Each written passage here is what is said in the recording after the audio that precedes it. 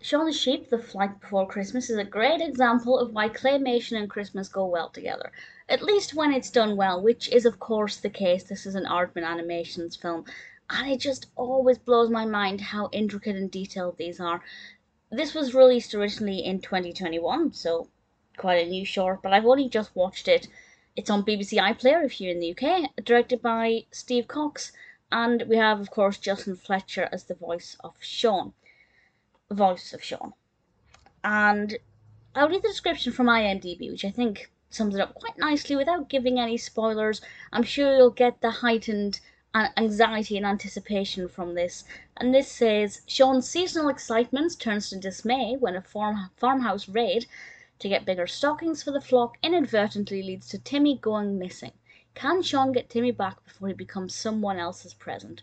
Obviously, the race is on before Christmas to restore Timmy to his home and save the season. There are so many sheep in this. I don't know how many sheep. I kind of confuse a lot of them because a lot of them look exactly the same.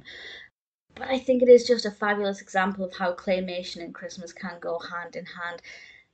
The narrative is quite interesting. I wasn't that emotionally invested in it. I wasn't too concerned about Timmy, but I did want the best for him, of course.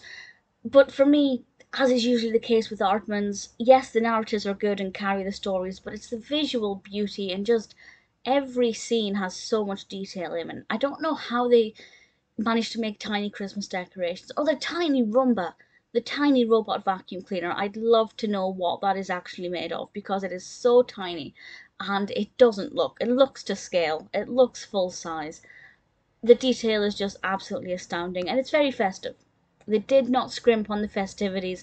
Everywhere you look, characters are wearing, Christmas hats or at least woolly winter warmers. The trees are beautifully decorated. There are little bells, tiny little bells on shoes. It's just beautiful. So yes, the narrative I enjoyed, and even though it didn't personally speak to me too much, I did find it to be, well developed, well presented, and quite interesting, and flowed very well. Good pacing. But the quality of the stop motion, and the attention to detail are both just classic Aardman, and for that reason I absolutely loved it.